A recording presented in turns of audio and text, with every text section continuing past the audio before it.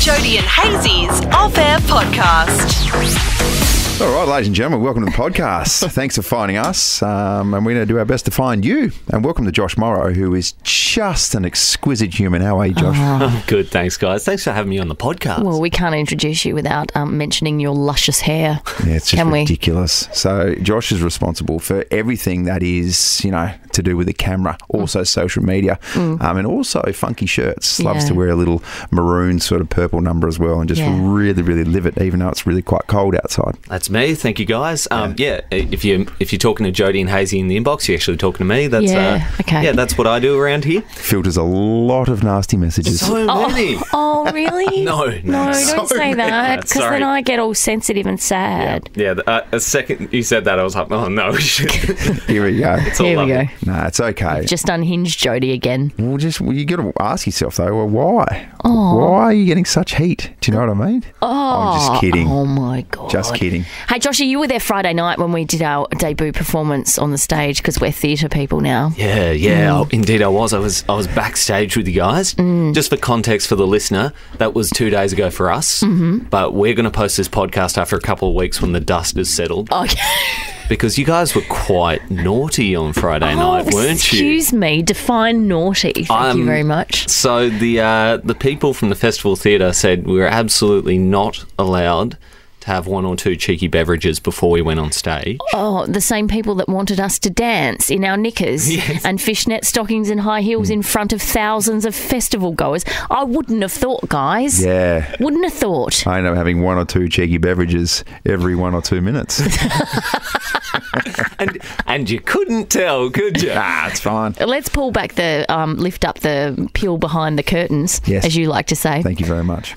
So we were told, okay, you're not allowed to have any drinks. This is a Friday night. This is post a very, very large week of work. Yep. So we get to the theatre and we walk into our dressing room, which was so lovely. They set it up and had snacks and everything, but it was just water. Yeah. Lucky I came prepared. Yeah. So we might have had a little hip flask. Yeah, Jodie brought a little hip flask, which was so nice because we had separate times to do makeup. Yeah. And look, I felt like I didn't even need to ask Jodie because we've just got this relationship. Well, I know that she would have said, yes, go for it. So I helped myself to a fair bit of that vodka. You actually rifled through my handbag. God forbid I had something naughty in there, but you rifled through my handbag, found the hip flask, and helped yourself to 3/4 of it. Honestly, you could have had anything in there. You could have had a couple of guns in there. I wouldn't have. All my brain was looking for and could identify was this hip flask. Yes. So would have gone straight past all that sort of stuff. And you found it. I did find it. And then not long after that is where things get a little bit hazy. A little bit Andrew Hazy. My favourite thing was Hazy's first sip of the vodka. And then he watched his eyes roll back and he was like, oh no. And so he's like flatlined. Going for this soda water, trying not to spit it out, finally gets it open, puts it up to his lips, coughs the vodka back into the bottle, it sprays the soda water back out into his face. It's horrible. I can't remember last time I ingested vodka. It's really quite disgusting. Okay. So what I didn't realise is that you regurgitated my vodka back into the bottle. Is that what happened? Was into the soda water bottle.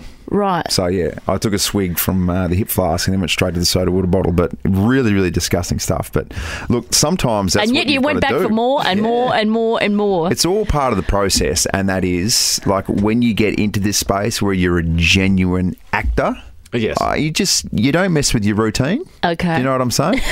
Okay. I'm talking such shit.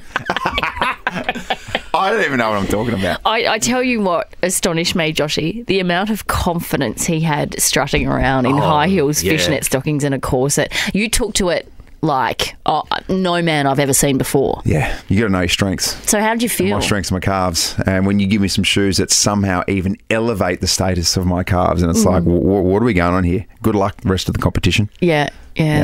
But how did it make you feel on the inside when you're strutting around in that stuff? You get a different sort of sense of confidence, don't you? Well, I don't know. You're telling the story. You really feel like you own the world. Yeah. And the sense of confidence is really quite nice.